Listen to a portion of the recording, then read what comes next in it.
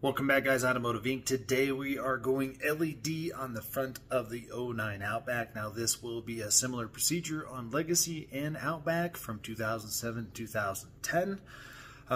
Pretty easy to do. I'm going to install Sealight. That is a brand that I have been using for years. They are affordable. If you have flicker, if you have any issues, they do very well with warranting that. So you can send the bulbs back. Yes, it's a pickle on some vehicles to get back in there and take out the bulbs. But what I like to do is if one has flicker, I just order another set and return the other set once the other ones get in, and I swap them out. But you can usually establish that you should not have flicker. But I always like more lighting. Now, I've had people in the past say, you know, some of these lights seem awfully bright. Well, all of the new LED lights are super bright. So if you go with the ones I put in the link below, you should pass any state inspection, no worry. If you're going to go super bright or a off color like blue or green, I would discourage you from doing that because state laws won't probably allow that. So without further ado, we will go through how to do both sides here, and let's get rolling. So there's always going to be one side that's probably easier than the other. This side is the driver's side first. Now Subaru does put a little quirky neck in there so we can get behind this light on the HID cover. It has a plastic cover itself. You can see this gray cover right here. Do one bulb at a time and make sure that the numbers match up. Okay, guys? So here it has this little plastic doodad, a body fastener. It has a Phillips head type thing. You're going to turn it about a quarter turn. Then you can pop it up with a small flat bladed screwdriver and then pull this out. I'm going to encourage you not to pry underneath the whole assembly to try and pop it out. Pop the body fastener out first. Now, once we get down in here, you can see that one bulb is easily accessible. Usually it's a quarter turn and it should pull pretty much right out. All right, once we take this one out, you can see that the connector is a push-pull with a little tab right here to push down on. So what I always tell you is push the bulb in or fastener in, then push this down. You should hear a click. That's it releasing. And then we'll take a look at the new bulb versus the old bulb. So now that I have the bulb out, we can actually see some discoloring in the tip of that light. Interesting enough, the owner of this vehicle, took very good care of the vehicle, did the maintenance well at a Subaru specific place, replaced headlights quite often. I'm not sure why I haven't seen it, but they were replacing a headlight very often. It was like every 10,000 miles. But that discoloring right there. Now these bulbs are very finicky. Don't touch the glass if you intend on reusing it.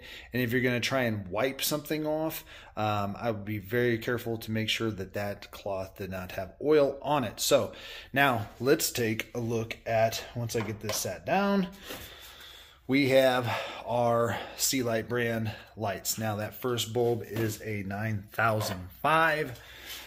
They always have the markings right there on the bottom or the elbow, or it is 9005 HB3 is the other moniker that we'll use.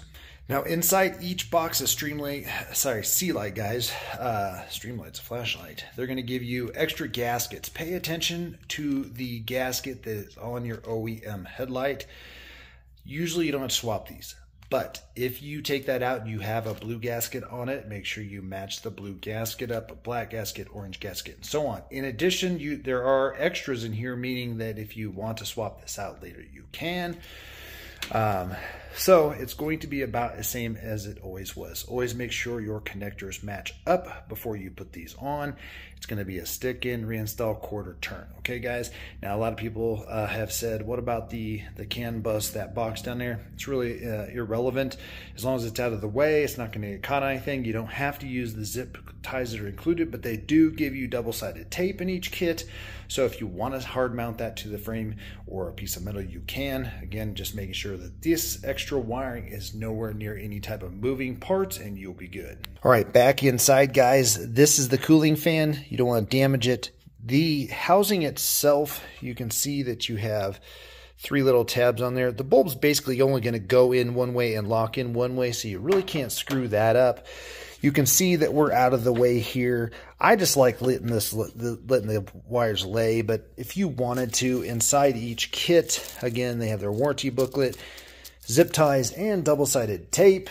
And again, once it gets latched in there, you are good to go. So that is the first bulb, the 9005. If you're worried about this rattling around and stuff like that, you can zip tie it. Just remember, access later, you're going to have to cut that zip tie off. So make sure you put it in a place you have access to. So now we're going to do the next one. We are going to check and move this back, and then we're going to remove this cover. It's basically like a quarter turn on that plastic cover behind there. It is a biscuit to see. All right, the cover is marked top, so when you put it back in, you'll put it in, quarter turn, latch it. We're going to set that bad boy out of the way, and then you can look down in here and see that we have one of the clip type removals. So we're going to just undo the clip and pull the bulb out. Now this bulb, guys, is an H7, so the kit is going to give you low beams and fog lamps. The other kit, you can do this install for less than $100, is going to give you this bad boy. Again, just like I've said before, if you intend on reusing this bulb, or say you have flicker and need to swap it out and send it back and get a new set, don't touch the filament on here at all. Now, sometimes Sealite will give you some little white gloves. Those are for swapping these bulbs out, or you can keep that later for while you're drinking your Chardonnay and look all fancy. I've never used them, but those are available. As long as you don't touch it with your oils of your skin, you are good to go. So we will pull out the new one here, and again, looking good. We can kind of see the cooling and stuff. At the end of the day, you can also see the little square tab where it's going to hook onto the spring inside there. So now we're going to reverse the steps and plug this bad boy in. All right, guys, so I've set that in there. There's only one way that this bulb can go in there. You can see the grooves on the housing. That little spring clip's going to hold it back in. Once we get that installed, we are going to just reconnect the connector on that one. You can see that this one doesn't have the extra long wiring and stuff to it. And then we're going to reinstall that dust cap. All right, so we can see that we got that before we put the dust cap back on. You can see how bright that is versus the stock one. So there is your low beam, and there is the high beam. Look how good that looks up there versus the stock one.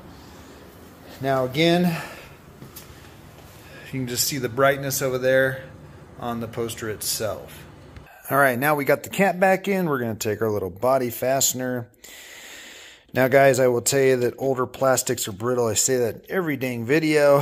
I will put a link to a description for body fasteners, kits that I keep in the garage. Just over time, I found that it worked good having that extra stuff in the garage. So that is the driver's side headlamp. Now we need to access the fog lamp.